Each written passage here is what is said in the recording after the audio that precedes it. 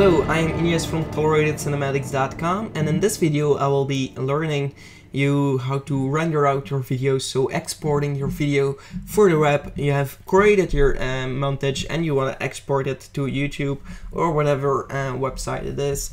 That will be shown in this video. So the most important thing, once you have done your video montage, automatically the yellow line should be following the length of your video. But if it's not, if you want to select just this part of the video and you want to render out just this and not all the rest, you can do that by just dragging this over here to the indicated time you want to render out. So in most cases you will be rendering out your complete timeline, and you can see over here it's taking, if you go to the end and hold shift to snap, by the way, if you drag it won't snap, and if you hold shift it will snap. So that's a nice way to go to one another checkpoints.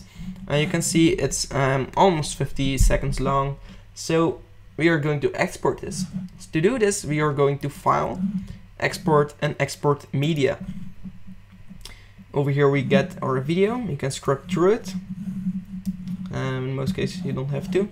Then we have over here the format, and for YouTube I would recommend using a H.264 format, and that's the best way for the web. And the preset, we're going to Vimeo. If you know Vimeo, it's a great website for professional video editors and all the people that do professional work with video.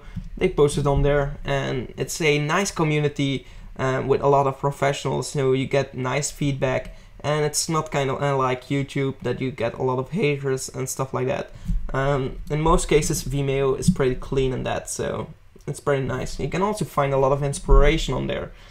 I use it a lot. So over here, Vimeo HD 1080p 23.96976, and I know that these are the exact same settings that I've used for my camera, so I will click on those.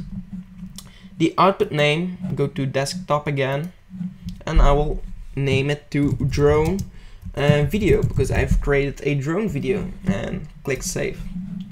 Export video and export audio, be sure to check that on. If you only want to check export the video or only export the audio, you can do that, but in this case you want to keep the same settings. Now the filter is okay. The video, here we want to change a few things. So progressive is okay, square pixels okay, all these things most probably are okay, but one thing I want to change is the target bitrate, and that is the quality of your video. I changed them to 10 and 20, so minimum 10 bitrate, so and max 20. So well, if you don't really care about the file size of your video, you can increase them to the max and your quality will improve.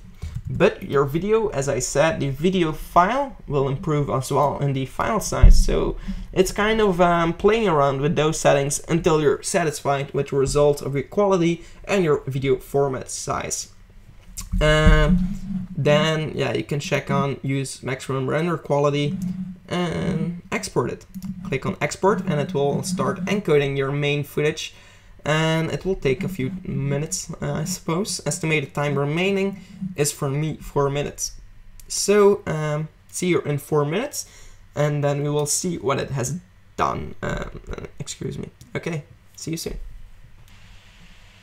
Okay, welcome back. So over here you have seen it's finished rendering, and we want to close this. Before we close our project, we go to File and save our project again. Saving the project. Okay. Close this down, and over here we see the footage. It's rendered out, and it will create a new file.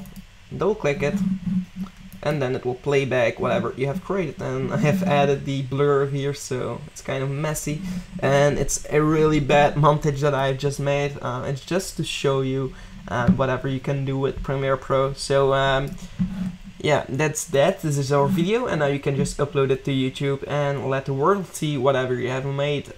So if you have made something nice using my tutorials, please, and I really say please, post it as a video response on this video, because I can not wait to see whatever you have created. with Premiere Pro. So thanks for watching. I hope you enjoyed my tutorial courses. In the next tutorials, I will be going more and more advanced in Premiere, and then we will be showing you how to get a little bit better at it. But now you know the basics, you can get started, you can create your own video, you can just do whatever you want. If you have any questions, message me in a private message on YouTube, preferably, because I don't always see all the comments, and a lot of haters are through the comments, so it's kind of difficult for me to see each time. So just send a private message and I'll see what I can do. Thanks for watching, and goodbye.